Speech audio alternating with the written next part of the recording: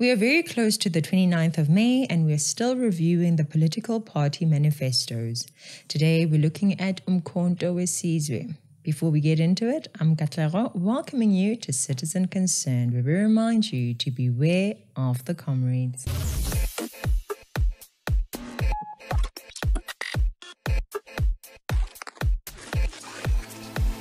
So the MK Party Manifesto starts with an intro. Here we go.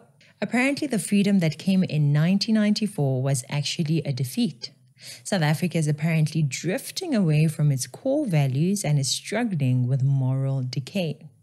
After everything that the MK Party leaders are involved in, the history of Jacob Zuma and Nhlamulo Ndlela, you guys want to tell us about morality, huh? Okay, I wonder what values and morality they're speaking about. Apparently, the Constitution is keeping down the political influence of the majority. This is a very important issue, guys. Just because the majority wants to have a particular political influence does not make them right. Majority is not the measure of morality. We have a constitution for a reason. Imagine if the majority of the population comes out and says being a vendor is a bad thing and they politically influence citizens to attack and kill fellow citizens for being vendor. And there is no one, no law, no constitution to say they were guilty. Imagine that. Being the majority does not make you right. I mean, the majority of South Africans have been voting for rubbish parties for a long time now. They are wrong. They are the majority, yes, but they have been voting wrong. That is the danger of the majority. The majority of Germans in Nazi Germany chose to support the harassment, victimization, and murder of the Jews. Guess what? They were wrong. The majority of people supported Stalin and Lenin in communist Russia, and guess what? They were wrong. They paid with the deaths of their friends and families. That is the story of humans. They are usually wrong as a majority. Remember that enter through the narrow gate, for wide is the gate and broad is the road that leads to destruction, and many enter through it. But small is the gate and narrow is the road that leads to life, and only a few find it. That teaches us not to go with the flow of the majority. The MK Party says that the prolonged shame of South Africa since 1652 is a result of inadequate scientific, industrial, financial, and military capabilities. Here we go. White people, colonialism, racism. They also claim that the reason why there is poverty, unemployment, and inequality stems from the theft of land and mineral resources. Well, with respect to land, you will recall that after 1994, the ANC promised that it would use taxes collected by the government to buy land and give it to black people for the sake of making land accessible to black people. They did not even meet their own target. If they had done it, they would have owned all the land in South Africa by now. This fact of history is more recent than the facts of history that many people choose to hold on. And I just wonder why. Remember that Zuma was also the president of the ANC and of the nation, and he didn't do anything to fix this problem when he was in charge. There is also the Land Restitution Court, which allows for those whose land has been stolen or was stolen from them to be given back. The ANC government has been slow in getting that completed, and where action has been taken, it has been done in a very shoddy way. Lack of resources, huh? Again, Zuma was in government and he did nothing about that. Jeez. And now you're saying that there is a problem. When you were the president, you didn't see that this was a problem. The MK Party says post-apartheid reconstruction efforts cannot happen, and that is because of neoliberalism.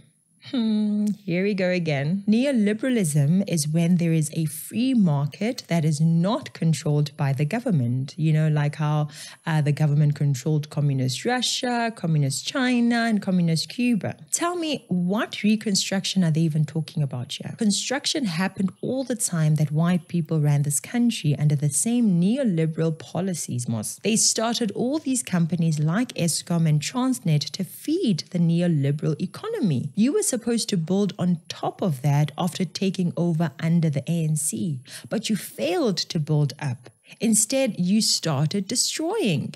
So there was no reconstruction to do, there was further construction to do, but you chose destruction. How much money did the Guptas run away with? How do you expect to build when you allow people like the Guptas to appoint puppet ministers on your behalf? You were appointing incompetent people like Tutumieni to run South African Airways, leading to its destruction. This was all you, Mr. Zuma. Neoliberal policies are the ones that allowed for the people to find alternatives. Instead of relying on SAA, they chose British Airways, Qatar Airways, and many other options. You see, that is the benefit of the free markets. You destroyed our railways and our airlines, and now you want to blame free markets. Guys, do not fall for any of this. The Guptas and Zumas are related to most of the poor performance we see in our state-owned entities. They go on to try to blame neoliberalism again for the unemployment when it was their communism policies, poor maintenance, corruption, and their lack of knowledge that resulted in Zuma destroying this country. The sins of Zuma were found out, but when he was found out, the effects of these sins had not even started showing. So by the time Cyril Ramaphosa, the couch president, showed up, he started to be a president of a ticking time bomb. Zuma was corrupt. His corruption led to the destruction of South Africa. Cyril Ramaphosa is also corrupt. He's failing to remove corrupt people and to appoint competent people. By now, a skills audit should have happened in all state-owned entities, but we don't see that happening. They now declare that they will fight neo-apartheid. Do you see this? They are calling our current country an apartheid country. Basically, white people still have control over your future through sheer hate for you. I know there are some people who love to hear that. You love to hear that you're nothing but a poor victim. The MK party wants to center South Africa on African cultural and moral values, allowing for various spiritual beliefs and so forth. So who stopped you from doing that now? You're allowed to marry 10 wives. I know you like that one, Mr. Zuma. You're allowed to believe in whatever you want to believe in and practice whatever you want to. The same constitution that you want to remove gives you and everyone in South Africa that right. So what is it really that you're trying to achieve here? I don't get it. In fact, how many children do you as Mr. Zuma have outside of wedlock?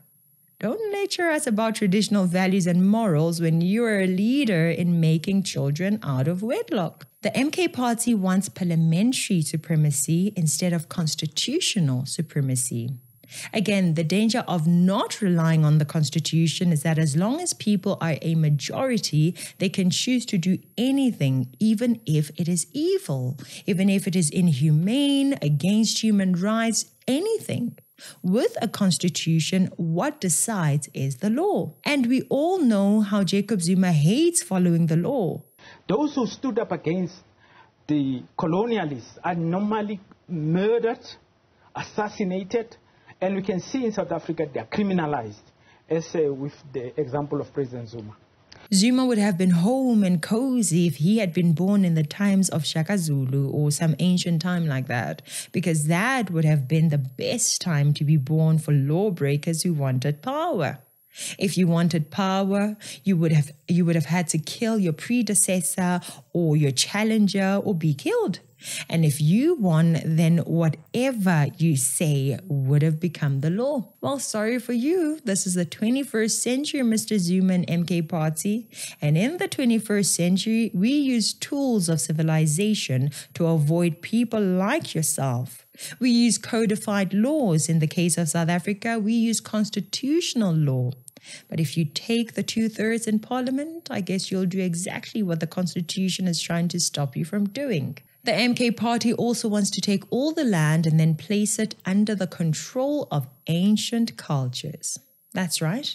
It's going to be under the control of chiefs and kings.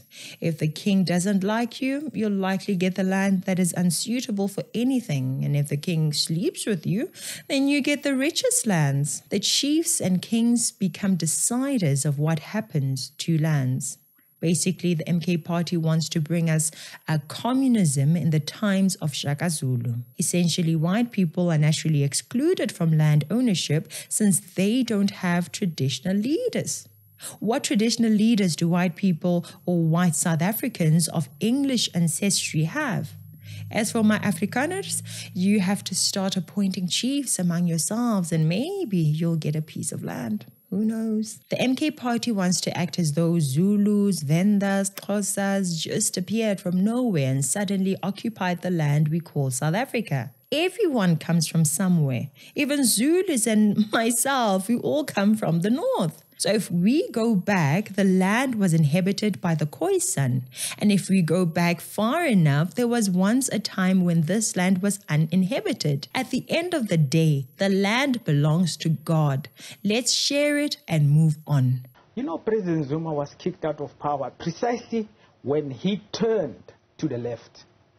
He was talking about land expropriation without compensation in Parliament.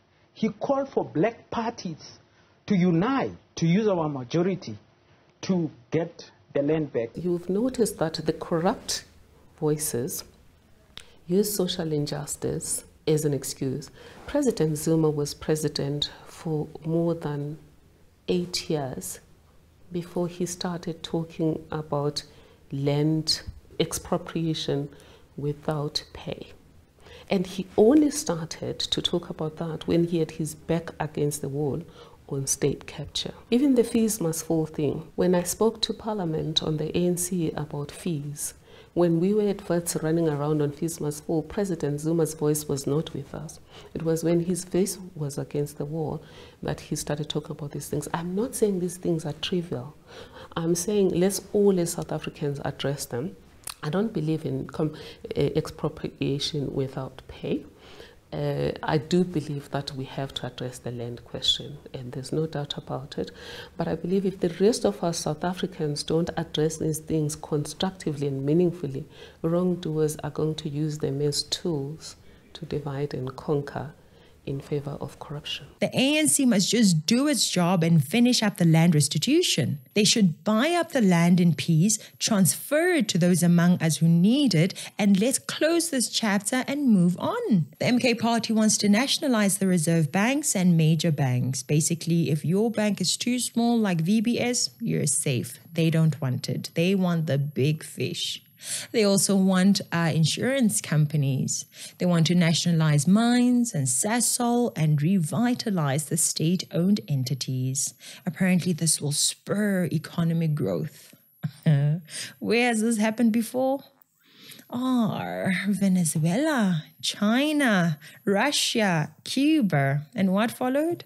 Was it economic growth? Was it? Don't make me laugh. The MK party also wants to give free, mandatory, high-quality education all the way to post-grad.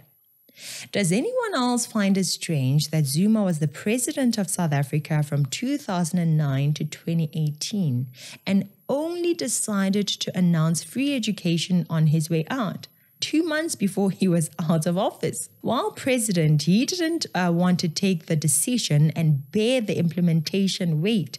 But when he was leaving, he was confident enough to do it and leave the drama for other people to handle. And today, we must trust him and his actions.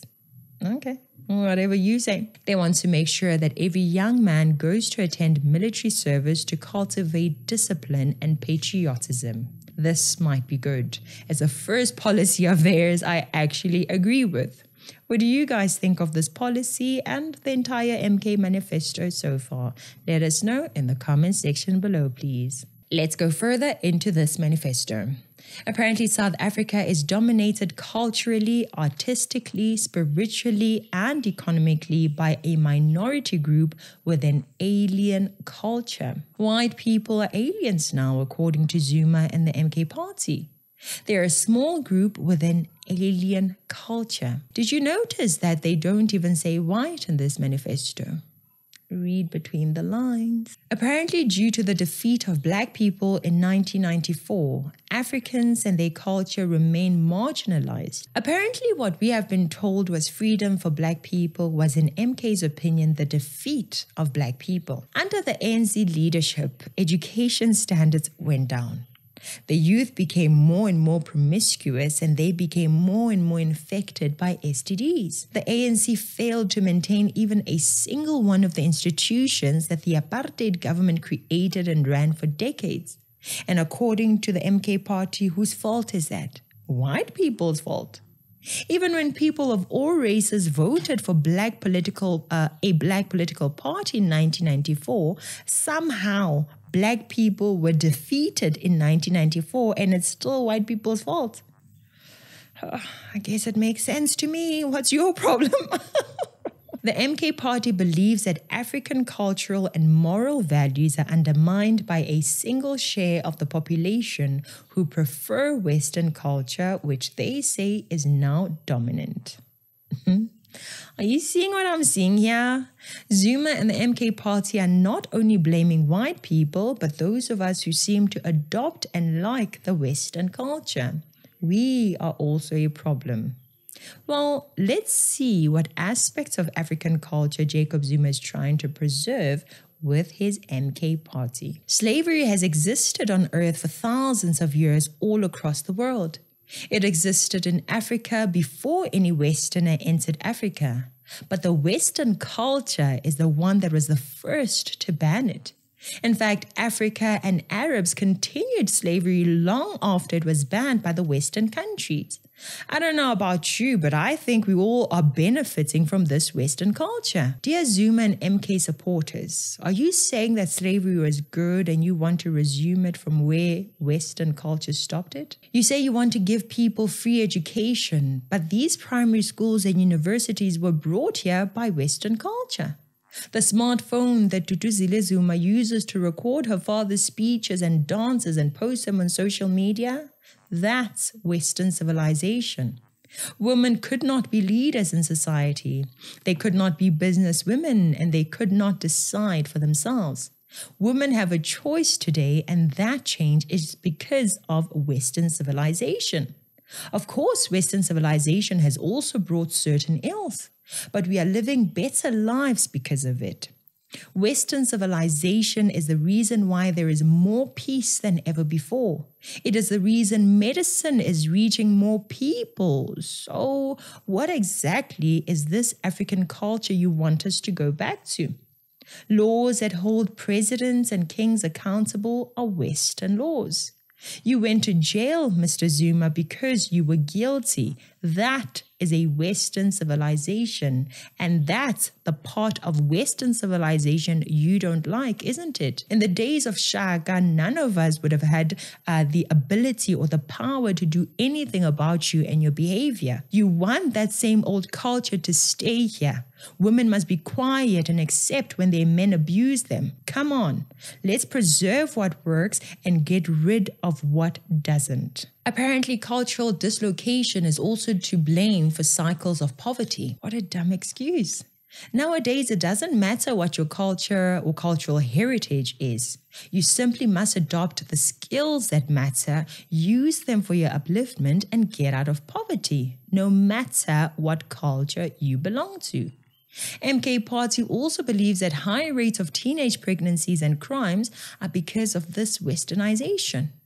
What I don't understand is, if westernization is the problem, why is it that this destructive behavior is happening mainly to black people? Many white people have no culture to speak of, and yet they don't fall into these kinds of problems. Why is that? The MK Party wants to make sure they establish indigenous languages as mandatory official languages taught in schools from grade 0 all the way to grade 12. They want those languages to be used in higher education as well as in state communication and legal proceedings. Mr. Zuma, what is a generic profile in isiZulu? What is physics in isiZulu? What about a rocket? Guys, some political parties, They still haven't mentioned anything about corruption. I'm trying with this manifesto, guys. Let's go. I'm not guaranteeing that I'm going to finish this manifesto. You have been warned. Let's continue. The MK party say they want to remove all remnants of colonialism and apartheid from cultural and political life. So what? Are you going to get rid of all the railways and roads as well as the airplanes? Are you going to get rid of electricity, plumbing, and schools? They are all parts of Western culture that came through colonialism. No more trousers, back to wearing leather patches, and hey, guess what? South Africans didn't write in our history, so it's back to oral tradition, back to hunting and gathering. The MK party wants to implement a national education program focusing on African spiritual moral values. According to them, we need more sangomas and related trades to educate our people. Again, they mention that poverty is because of land and minerals. While Chinese, Japanese, and Westerners compete in AI, robotics, and many other technological issues, the Zuma team is telling you that you need to go and dig for gold and coal underground and you need to farm. That is how you will come out of poverty, according to the MK party. In a country that is well industrialized, you will find that a very, very small population is responsible for food production, and a very small percentage of the population is responsible for mining. There are many countries that do not rely on farming or mining. They simply have diverse economic activities that they use to make money and get their people out of poverty. But hey, Zuma the criminal and the MK party know best, right? Look at all African countries who do not have white people owning any part of their land. Are they prosperous? I get the source of prosperity according to Zuma and the MK party's land. Well, tell us why the majority of Africa is poor. With minerals and with land, they are still suffering. Why? Because land does not equal poverty alleviation. If land equals riches, white people should have found us rich by the time they came here, right? Yet they found us walking barefooted, walking everywhere in South Africa. We didn't have horses. We were not writing. Majority of our history was orally communicated. So we had all the land, but we relied on butter trade, on raiding other villages, on hunting and gathering, and all our children had to start working early without getting any formal education. How long did it take us to build a house similar to a shack? Now it won't even take you a day to assemble a shack. Poverty is not eradicated by land. It is eradicated by skills being used to produce goods and services. Goods and services can be created in a house or a factory or an office, on a computer or in a car. All you need is your mind, a phone or a computer, or a pen and paper, and in some cases land. But land is not the be-all and end-all. And the issue of land post-1994 is the ANC's fault. If the ANC had done its job, we would not be talking about this land issue anymore. Land restitution and land acquisition could have been utilized to fix the problem, but guess what? Cyril Ramaphosa, just like Jacob Zuma the criminal, just like Thabo Mbeki, all failed to resolve the land issue. But because they are black, we do not want to acknowledge their failings in giving us the land. The MK party says agriculture is a sector with potential for employment and economic activity, so now they want us to be farm laborers and farmers. Basically back to subsistence farming similar to 500 years ago or the life of people in rural areas. While Japanese and Chinese are creating cars, apps, laptops and phones, MK wants South Africans to focus on farming to be economically competitive. While Americans are creating satellites, robots and rockets, MK wants South Africa to focus on farming to be economically competitive. What a backward way of thinking. Let me tell you something, MK Party. A vibrant economy does not rely on everyone farming. In a country that is dedicated to growing to be like Japan or Singapore, you have to actually leave the farming to a few people, and the rest of the population is supposed to focus on creating serious life-changing products. 500 years ago, Africans had to spend the majority of their lives looking for food. That is what they did from sun up to sundown. Western civilization and capitalism allow for a few of us to focus on food production while the rest of us build cars and computers, and while others manufacture clothes, others go into transport, and others program softwares, others focus on security and policing and many other things. Most of the wealth being created today is being created even where people do not own land. But ANC should still sort out the land issue, because this story will never end. There will always be a Zuma or a Malema coming out of the woodworks to make it seem like land simply produces riches. Human ingenuity is what produces wealth. Apparently, according to Zuma the criminal and the MK party, Japan, South Korea, and Vietnam achieved development based on equitable farming. Guys, the MK party is led by morons. I'm sorry, but I have to say it. Japan developed because of capitalism.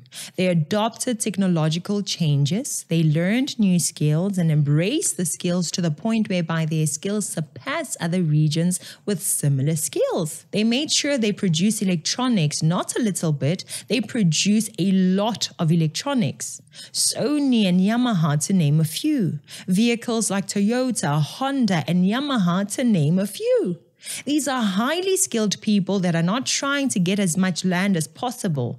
I've already covered China in some of my previous videos. South Korea, the home of Hyundai and Kia, the home of Samsung. Again, skills and highly motivated and educated population led to a technological boom. If agriculture is so important in Japan, why is it that it only employs 3% of the population?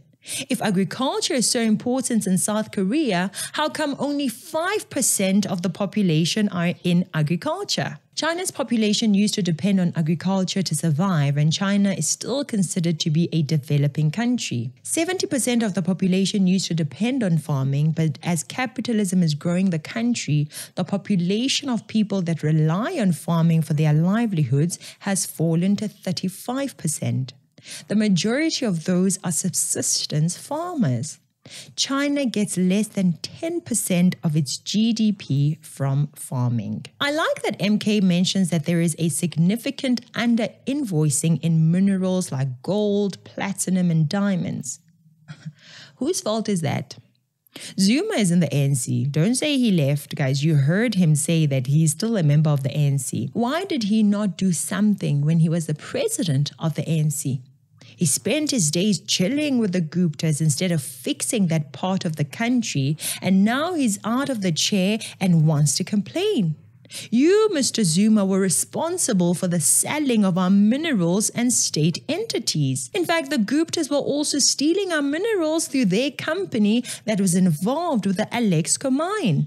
And the poor Richtersveld community that lost out because of your friends, the Guptas. Guys, to be honest, reading this thing is so draining.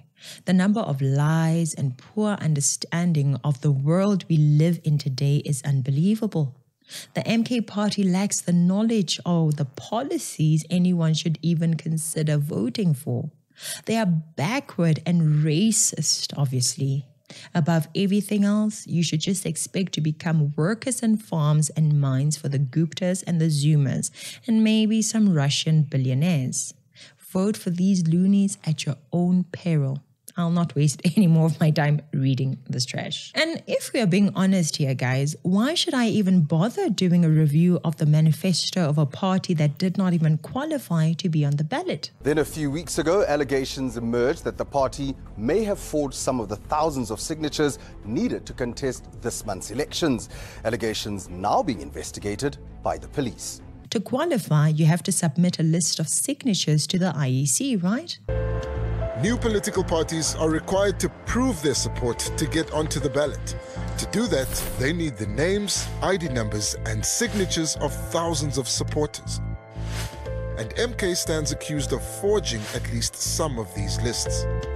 why should I even bother doing a review of the manifesto of a party that did not even qualify to be on the ballot? And a group of Cape Townians discovered this week that they've been duped into endorsing MK, a party they do not support. That's my signature, that's my handwriting. And what's happening there on top? That's the party name. I see, yes, but the top looks very sketchy now. Well, one of MK Party's very own employees did exactly what the MK Party leaders are known for: corrupt activities. Flamboyant political operator Lennox Ntsodo has set off a political landmine. He'd already reported himself to the police, claiming this wrongdoing was allegedly instigated by MK leaders. His name is Lennox Ntsodo. Instead of going to talk to people and honestly convincing them of putting their names or their signatures in support of the party, the MK Party stole some of the signatures from databases of people looking for work.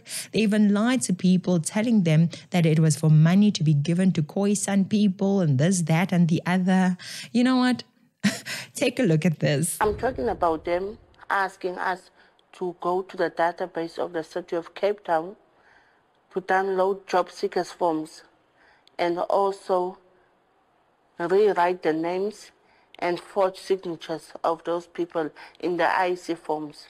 And then this corrupt guy from the MK Party has the audacity to say that his party is the victim. But those are legitimate MK forms. Yeah, they look like, I would say that they're, from the looks of it, yes. We are the victim here. The person that ought to be disqualified, and this is what we need to investigate, is this saboteur. But Lennox is not contesting the election. Even if you're the victim, it doesn't matter.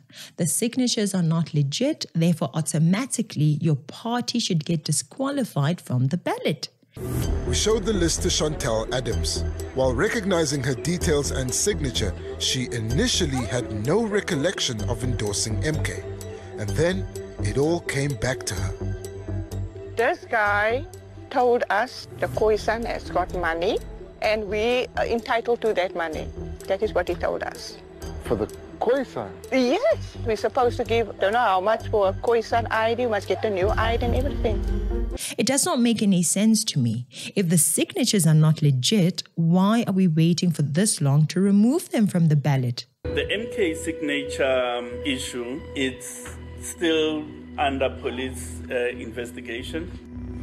Why do we have to wait for the police to investigate? This is an endorsement form for the MK party, isn't that right? I don't know. I was just given this form and and I was told to ask people to sign. Pastor Sam contacted the attorney who had given him the lists.